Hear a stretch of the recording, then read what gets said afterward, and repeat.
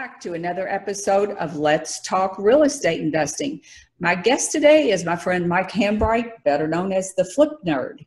And today's show is on a topic that I think about a lot, and I know Mike does. And it's on how to build a business that's exceptional. How do you move your business from ordinary or average, which we've all been in that spot. But if you want to move it over to the exceptional side of the page, if you say, how do you do that? So welcome, Mike. I'm happy to talk about this with you today. Hey, Sharon. Great to see you. So I know, I think everybody probably on the planet's familiar with you, but how about you just give them a little update on Mike Hambright? Yeah. And I don't know. I think I'm big in Europe. I don't know how big I am in the US yet. So I'm a real estate investor in Dallas, and honestly, as we speak right now, I'm actually going into many more markets. Had a couple of partnership type things pop up to where we'll probably be in a couple dozen markets actually by the end of this year. So some kind of big changes there, I guess, in my business. But historically, I'm a real estate investor primarily in the Dallas-Fort Worth market. I've done hundreds of deals here and mentored and coached people that do 1,000+ houses a year. So a few years back, about a little over 3 years ago now, I started a podcast and a show much like this one where I interview experts in real estate investing that we call the Flip Nerd Expert Interview Show. And with that show, I just recorded one yesterday. So we did show number 347 yesterday. And then about a little over a year ago, we launched another podcast in a show called REI Classroom, that we have experts like you, Sharon, that come on and share quick 5-minute lessons. And we actually publish that 7 days a week. So those are short ones, but because we do so many, we publish essentially 365 shows a year. So I think that one we're over 500 episodes now. And but we're creating a lot of content to try to give back to the real estate investing community and to try to build our community and our platform on flipnerd.com. And so I love to teach. I'm kind of a natural connector. I love to bring people together. And as a side benefit of that, and it'll come out more in the show, is when you are that guy or that gal, the person that's kind of bringing all this together, opportunities just pop up from your network and relationships that you've built that you didn't really know. It wasn't like you were planning for that to happen, but things just happen because you just are kind of in the game more, I guess, and you have opportunities that pop up. And that's one of the great benefits of it, I guess. Well, that's true. And, in fact, it reminded me that we did a whole show on networking. So I'll have to put that link in here because, networking is a powerful thing. And like you said, you have no idea what's going to come your way just because of networking. But you get a lot of opportunities. And, it helps you in your business, helps you in your brand. And plus, it just makes you happy to meeting all these fun people. Right. Yeah. So let's talk a little bit about habits now.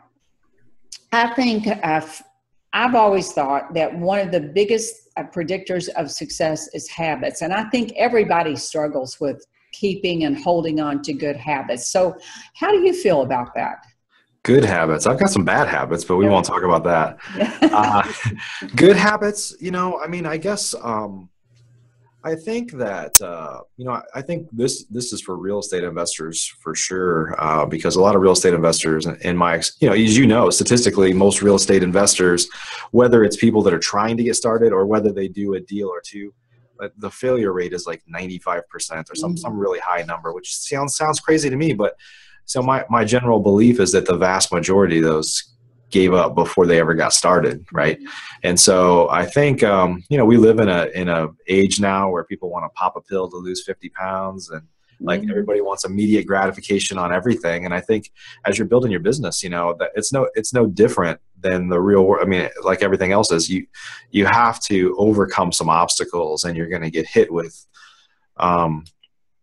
issues that you didn't expect. And I think what really kind of makes us as business people, as entrepreneurs, is that we're not willing to give up.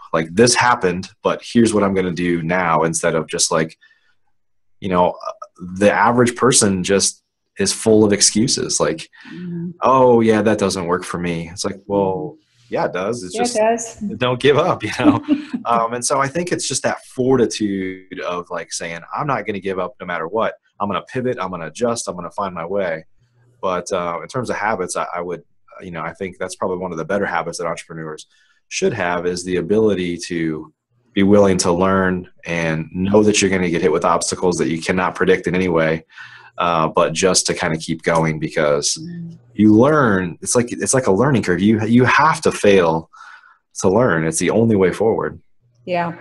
And, when you were talking about all your shows, and sometimes I think people don't think so much about the habits that go into those things. But if you take that as an example, you have to have certain habits, certain rituals, certain procedures for getting it all done. And at the end of the day, if you just said, well, I've got this show today with Sharon, but I think I'd rather go play golf. You didn't have the habit of following through. I think there is something to that. It's not easy, being successful. It's not easy. And it's oftentimes you have to do the things you don't want to do. And oftentimes I think you're right. People just give up before they ever give it really a fair shot. Yeah, I think I would kind of change what you said a little bit to it's not easy to try to be successful. I mean, because I think you get to a point, we were talking before the show here, that there's some things that we're doing on our website and things like that we're just, it took a whole lot of money, a whole lot of time, a whole lot of trial and error to learn that we've just overdone everything. We just need to simplify. And I think a lot of us tend to overcomplicate things, and that prevents a lot of people from getting started because they think I have to do this 100 things before I can even start. And it's like, no, just do these 5. Yeah. And it's not going to be perfect, and you're going to know later that you should be doing more. But if it helps you get out of the gate, like don't be sitting on the couch for years and say the only way I'm going to run is if I can run a marathon next week. It's like start with a mile race or start with a walk or whatever, Yeah. But yeah, I guess kind of to play on your question on habits, I would say is to get structure in your life, and so in your business. So for me, for example, for all the shows that I record, we typically record them at 10 a.m. Central Time on Wednesday mornings. We have very specific times. I've got a slot planned out for the whole year, and then if I know I'm gonna be on vacation that week, I know some of my trips and stuff that I have that are going on for the rest of the year. I just say, hey, to my assistant, I have to move it to Monday this time, or the following week I'm going to double up and do 2 or whatever it might be. But for me, it's been on the things that are important to me that I know are repetitive. And in your business, that could be things like reviewing your leads for the previous week or whatever other things, not just kind of content creation, but I have a meeting on Monday mornings at 10 a.m. where I talk with my acquisitions team about our deals for the past week, our leads for the past week, what happened, where we at. And so it's just to kind of get that structure in your calendar where this is what I do on this day at this time. And I think that ultimately helps you be more productive because you've got the important things slotted. Mm-hmm. So, and I feel like too, that if you're going to, it's most people that don't quit stay a long time in the I'm average or I'm okay or kind of, they're stuck in this comfort zone. So I think too that you need all those, you need a schedule, so to speak, like your podcast and mine. I like to do them at certain times. I used to do them all over the place, and boy, was that ever just a big hot mess. Yeah. Because you can't work on projects because you're over here doing this, then you're over here doing that. So I think that's important, but I think that's exactly one of the things that you've got to get if you're going to move over to the exceptional side of the business. But you touched on something else too a couple times, and the people that your team, your people that support you. And I think that is a big part of it too. And even if you're just starting out and maybe you have a person or 2 or a virtual assistant, you still have to put some time into those relationships. You have to hire right. You have to get the right people in your world. Otherwise, that's just another problem. Yeah, absolutely. Yeah, people, that's something that I've always struggled with. I have some really good people on my team now, but historically, I need to add people. Historically, I am terrible at not just finding the right people, and not to blame anybody other than myself. I mean, some of it's a process problem. Some of it is that I wait till I need somebody so bad that I just start to justify like, maybe, I don't even necessarily say this, but in hindsight, it's like, well, they weren't really the right person, but I need somebody so bad that I just overlooked their shortcomings or whether they were the perfect fit. But yeah, the other thing for me internally, personally, I think in the past when I hired people, I was always, real estate investors are cheap, right? Like we just want to do everything low budget. Yeah. So I was always trying to get the cheap, kind of trying to get something done for cheap. Yeah. And then what starts happening is like, well, they're not very good at that, so I'll just do that part.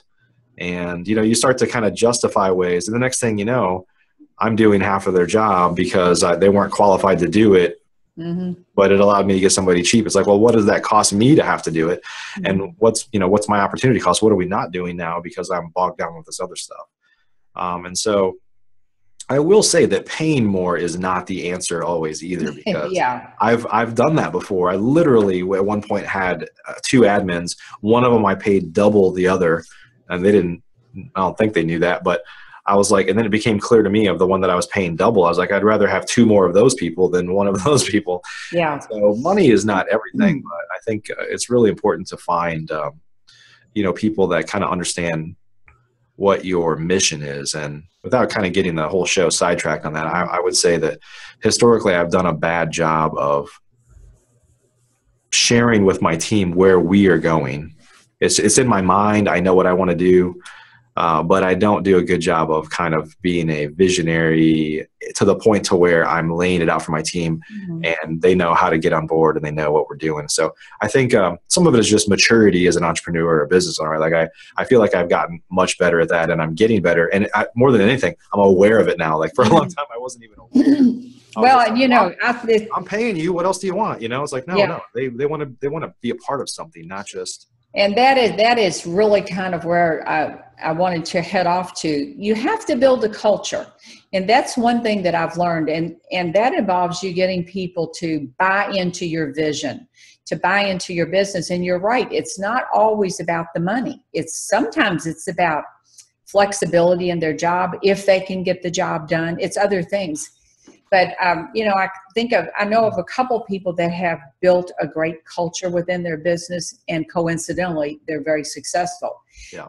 But they had the same challenges that we have, that everybody has, and they just keep plugging away at it. And I do think that's a big part of the whole secret to ending up on the other side over here where you have an exceptional business, is you got to really go through a lot of pain, and you got to be able to admit your mistakes and say, okay, where am I and why am I here? But yeah, hiring a warm body when you are just drowning in work is something everybody has done. Well, the other thing that complicates this whole thing is I know you're big on virtual staff. I have every time somebody asks me this question, I have to sit around and think about it. But we have about 15 people on our team across my house buying business. We have rentals, we have bookkeeper, we do a bunch of video and stuff for Flip Nerd. So most of them are on the Flip Nerd side at this point. But like 10 of the 15 are virtual, and they're all over the world. Like some are in the US, some are the Philippines, some are in like Western Europe. So they're kind of all over the place. So in my office, I have, including my wife and I'm just thinking right now, we have 3 other people here, my wife and I. Now my wife doesn't work, she doesn't work as much as she used to because she's been able to kind of ease her way out. So she's in here maybe 2 days a week. I don't like to come here every day because I like to go work at Starbucks and stuff sometimes just to kind of get away from it all. And of course, sometimes I'm traveling or out at meetings and other things like that. And then one of the people that's here is only here part-time. She's a bookkeeper. She really only comes in about 2 days a week. So how do you build culture when you have a team, but they're kind of all over the place? And sometimes there's only 2 people in my office. Like it's hard to it's not like you're walking into Google or anything. So well, I think it is harder, but I think the people that I know that have done it successfully, they have an office meeting with their virtual staff. Yeah. Pretty much like a Zoom platform, or any platform. Right. They have an office meeting. Maybe it's at 10 o'clock Monday morning, and they get the whole team together, and the whole team talks about things. Now, there may be parts of it that you don't want to that you would have individual conversations with, but it is harder. But I do know this. When I closed my other business, because for 10 years I did two, and it's really hard to do two things two businesses and do everything very well. But I was very— Just two? Yeah. I called them people to feed for 17 years. And I felt very much like they were my responsibility. And when I decided to go full-time in real estate investing, that was on the top of my list. I wanted few or no people to feed. So I just went about it differently. And I'm not going to say it was always easier, but in many ways, when you work with virtual people, if you find the right people, it is pretty seamless. But that was, that's not what works for everybody. That's right. That's a very definite direction I went off in. And it's kind of funny because I'm looking at maybe bringing somebody back in who happens to be it's my daughter who I worked with for 17 years. So we're kind of like a right hand and a left hand. She's very entrepreneurial though, and she's very much she's kind of like me in a lot of ways. She has different strengths, but it's hard for people to understand small business if they've only worked at Humana. It's very difficult to take, because the whole entrepreneurial thing, it's just different. Right. Yeah, I struggle with that. Whenever we hire somebody, I always, I look to see where they're coming from or where they've been, because it's different here. Like I came from corporate America, so I understand, huge companies, but it's not like that. We don't have the resources. Like, I need you to do this, but sometimes you might need to change a light bulb or whatever. It's just, you got to do what you got to do. And there's some people that really enjoy that small atmosphere. I think you have to find those people that appreciate that this isn't as structured, but I think if you do it right, and sometimes when I talk here, I'm making notes to myself, like, oh yeah, I need to do that.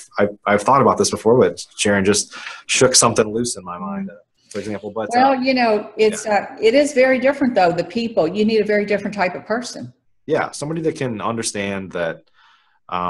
You just typically have to wear more hats in a small company, right? You gotta, I have a sales guy on my team that something just happened in my business. I'm like, man, this is not your job at all, but I just need you to help with this for a little while until I find another solution.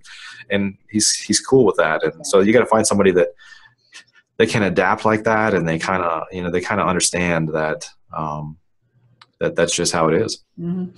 Yeah. I worked in corporate America, and it's where you're in this giant company and you've got this tiny little job. And, I did very research and development type of stuff. So it was a lab, and it was, okay, here's the whole lab, but here's your job. And what I found was I was really bored. And I think with entrepreneurs, you talked about being a dreamer. I think most entrepreneurs are dreamers, and the whole day-to-day, no, I don't want to do bookkeeping. I'll get a bookkeeper. It's kind of, you don't want to be in that minutia. You want to think about and decide on what the minutia is going to be, and then have somebody else do the minutia. So that's kind of the way I think about it.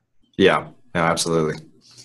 So when we talk about building an exceptional business, you can't do that without talking about branding and authenticity. And boy, those are big buzzwords now, but authenticity is so important. You've got to, it's the thinking away, feeling that way, and talking that way, applying it across the board, because people, they don't just want it, they demand it now. They want to know if you're going to sell them.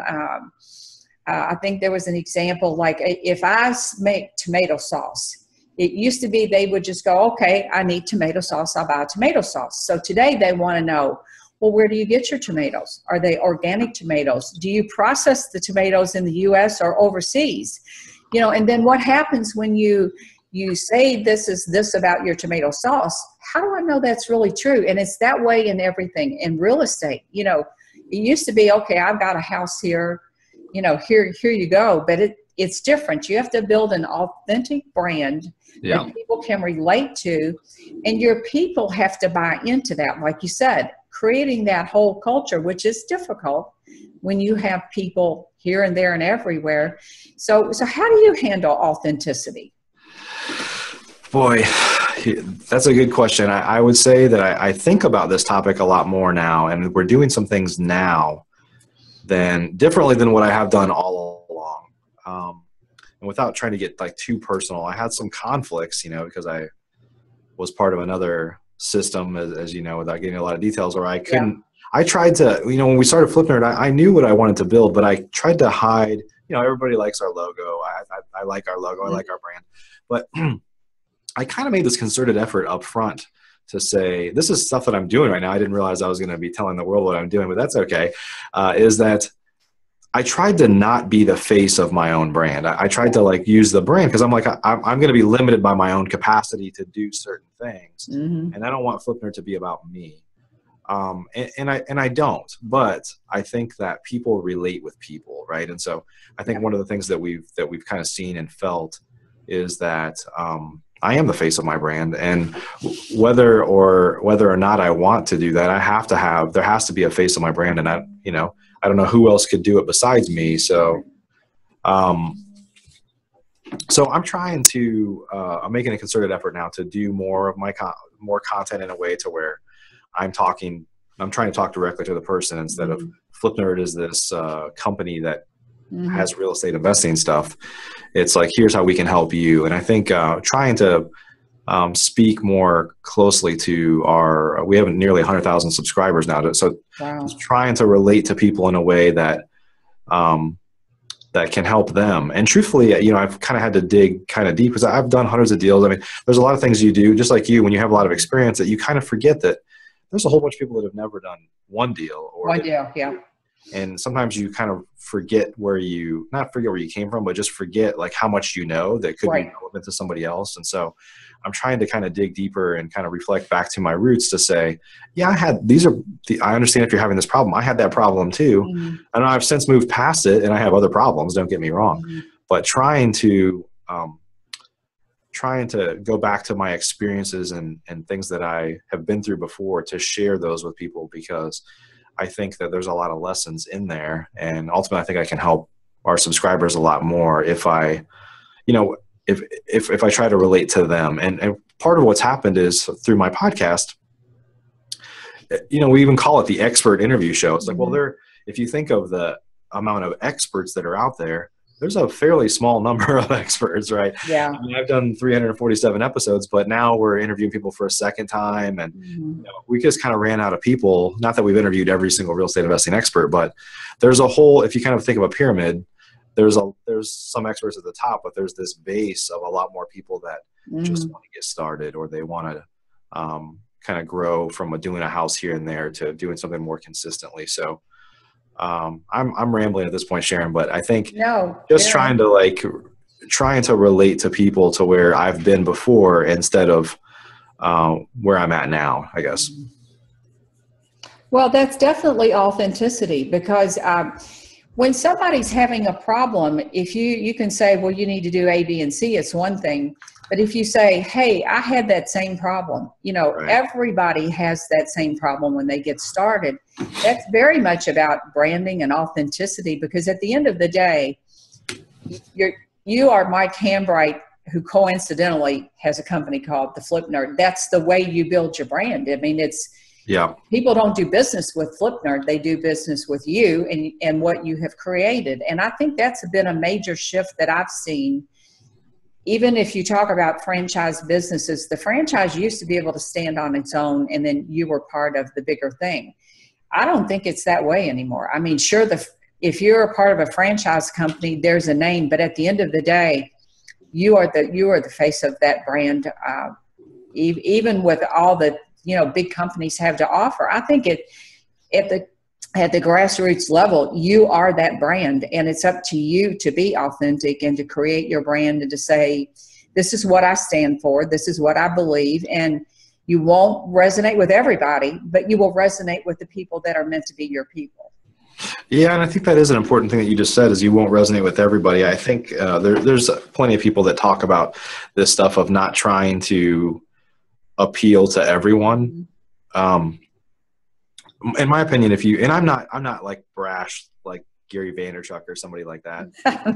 Yeah. But people you either love them or you hate them, you know. Yeah. So I think that there's nothing wrong with that. But I think whatever your business is, you need to stand for something. Now, a lot of people that watch your show, I'm sure, are real estate investors, and you know, how is this relevant to them in their real estate investing business more so than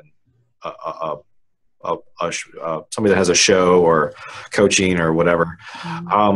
So I think that you know, it's really important that this is my gut feel, or my gut kind of belief, is that a lot of real estate investors out there are just the Mike buys houses type stuff, or I buy houses or whatever. They're so generic that you just kind of blend in the sea of things. And so I think it's really important to kind of have a brand that people can connect with. But at the end of the day, especially people that you're buying houses from, they want to connect with a person, not a company or a logo or a name or anything. They want a person that they can share they can kind of become their trusted advisor, if you will, to kind of help them through. So hopefully that relates back to a lot of the folks that are listening that are, you know, their primary business is buying and selling houses. Yeah, people, and that is your primary business, but I think you probably remember this not so long ago. People would go out and it was kind of like, here's my offer, take it or leave it kind of thing. They spent absolutely zero time trying to build a relationship or build rapport with the person. And I had an investor call me a couple of weeks ago. He's a friendly competitor in my area, and he said, oh, you got that house on whatever street. And he said, by the way, how come they chose you? And I said, well, I was obviously the favorite. But the truth of the matter was, that person resonated with me. At the end of the day, our offers were similar, but that person resonated with me. Now, it might be tomorrow, Mike and Sharon will go out there and Mike will be the guy. You gotta be yourself. I think to ever build a really successful business, and like you said, Gary Vaynerchuk is probably a bad example, but he's certainly successful. But I mean, you have to go out there, you have to build an authentic brand, but you have to be yourself and get the people that are meant to be your people. And then I think the business growth will just happen. Once you kind of understand how all that works, and you have to do a good job. I mean, obviously that's a given. You have to do a good job. But the other thing I wanted to kind of talk about is risk. You know, people say, oh, you're just so brave. And I said, everybody's just scared all the time, but here's the difference. Some of us just jump over, straight dive into the fire, and the other ones stay over here and go, I'm not going in that fire. So what's your feeling on taking risk and smart risks and things like that? Well, smart risk, I don't know if I could talk on that one. I've taken plenty of risk. I mean, we've been kind of investing or reinvesting. Like we've had some really successful years over time, but we have always kind of reinvested it back into ourselves, whether it's investing in kind of postponing our financial benefit from deals by turning them into rental properties, which is, that's risky in and of itself. I could have $20,000 today, but no, I'm going to go ahead and take $300 a month because I think over the long term, that's the right thing to do. Or whether it's investing in kind of our platform, which we've invested an insane amount of money that I can almost never admit publicly in FlipNerd, but it's been a labor of love. But here's what I think. I mean, I think, you always hear people talking about the American dream, right? The American dream, the American dream. Or, actually, I don't think you hear about it as much as you used to, right? But the American dream used to be like, oh, I have a reliable job and a reliable paycheck, and I get to buy a house and stuff like that, which I don't think that's the American dream. I think the American dream is the freedom to create value, to take risks, to try to build something that is bigger and better than what you have now, or can serve more people, whatever it is. And so, I think a lot of people, without getting like political or anything like that, the kind of the establishment just wants people to just keep moving forward and just working for the man and going through public school, and everything is just taught to be, if you think about it, life is just America as a whole, it's just a big production line and factory of education, then go work for somebody, then die. Then it's just like everything is like so planned out. And for me, that is just not the way that I want to live. Well, and I always think, and I think that's, you are a true entrepreneur. And I always like, there's cartoon that goes around, a kind of a little picture that goes around on Facebook from time to time, and it's these little girls lined up at the ballet bar, and they're all lined up there doing what they're supposed to do, and the last one's down there doing a flip when she's supposed to be doing. And that, you know, you always go, there's the entrepreneur right there. She doesn't fit in. You can't mold her into that line for very long. Then I think that's kind of the way it is. But yeah, I think I don't think people, I hadn't really thought of it in those exact terms, but I don't think people are buying into that same American dream. You know, they're willing to take less money in some cases. They're willing to make different sacrifices to have the lifestyle that they want. And that lifestyle might be to be home with their children, or to travel, or to work when they want. But they are saying, nah, you know, I've known plenty of people that quit big six-figure jobs and said, I'm willing to change my lifestyle to have this. Right. Yeah, I don't think being an entrepreneur, it means that you have to do big stuff necessarily, but it means you're, in my opinion, you're taking control of your financial destiny, or you're doing something that helps you have the lifestyle that you want, like you said. So I would say, you know, there have been times where my wife and I think about it, like we're going through a period of like, are we wasting our time? Why are we doing this again? Why are we keep investing in this thing or whatever?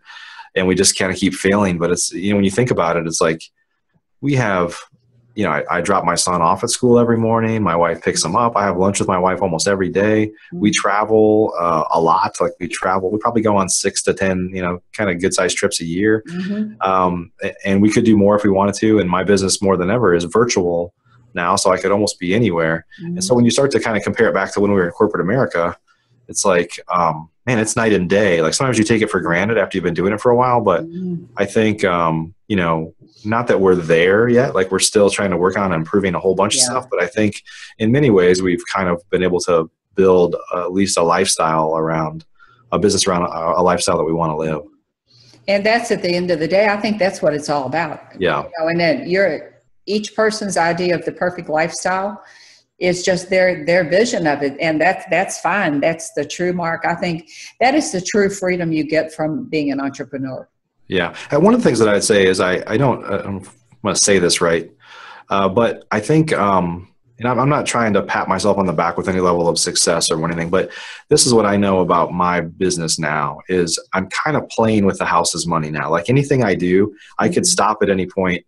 I mean, I could probably, I don't know if I could stop working because I'd be bored out of my mind, but all these risks that I'm taking and reinvesting and doing things, I have a rental portfolio. We have some other sources of passive income. We have some other things going on that at any point we could just say, we're done. Like we're just gonna take it easy now. And that's not really me to take it easy, but I think that that's an important thing to get to as a real estate investor, whether it's through rental properties, which is largely what it is for me, is to get to the point to where you're, I guess, kind of financially free, depending on how you define it. If you define it as, I have enough income from my passive investments, which rentals are never truly passive, like, let's be honest, but from my investments that I could easily live on and pay all my bills and all those things. And everything else is just the game I'm playing. I mean, I think that's a great place to get to, whatever that means, you know, for you or people that are listening. Well, and that is you know, stop and think back to what we were talking about earlier about the American dream, and you worked all your life, then you got a retirement, and that's what you did.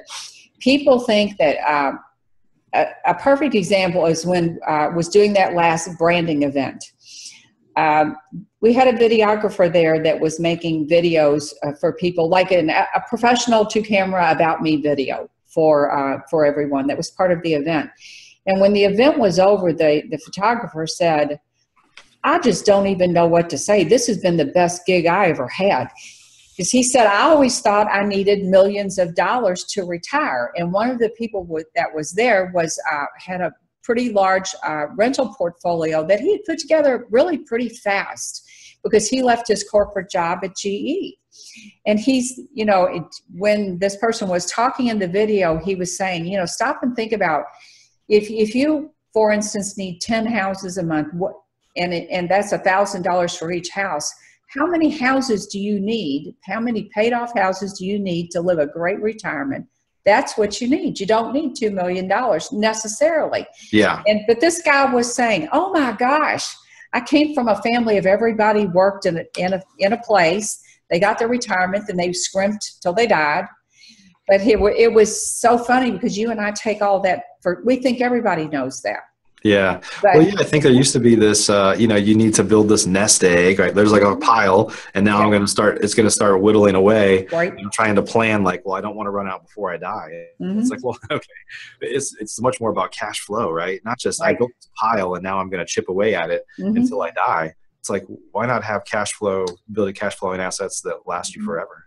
Yeah. And that is, that's it exactly. You talk about a major shift in the way people think. That is a major, major shift. Right. Yeah. Well, this has been a great show. I like talking about entrepreneurial things. The last thing I'd like to kind of touch on is I'm big on self-improvement. I know you're big on self-improvement. And I really think that if you don't invest in yourself, you're just going to come to a point where you can't compete and your business is going to die. Tell people how you feel about that. Yeah, I think, back to the point of saying, of kind of in my business, positioning myself as the guy for our platform, it's forced me to look internally a lot at like, how can I improve myself? Because sometimes I find myself saying something and I'm like, wow, I'm saying something, but I don't actually do that myself anymore. Or you find yourself in these quandaries of like, I never want to lie to anybody. I'm not dishonest about anything.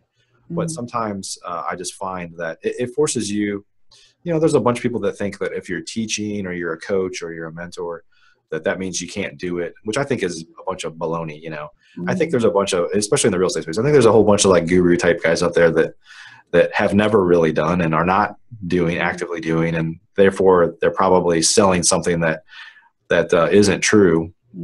So that's a whole different thing. But I think that being a coach or a mentor or teaching people what you know forces you to constantly renew yourself, because you find that you want to improve what you're teaching, but you know that you have to kind of improve yourself first. So I don't know. I think it's really important to kind of stay fresh and watch podcasts and listen to what other people are doing. And I don't think you should obsess on always learning from other people and not applying it. I mean, you've got to apply it into your life or your business. But I do think that a lot of folks tends to get so comfortable in life that they just are kind of drifting and they don't find a way to continuously improve. And so I've found, for me personally, I'm part of some masterminds. I have my coaching program, which we've created a mastermind inside of there.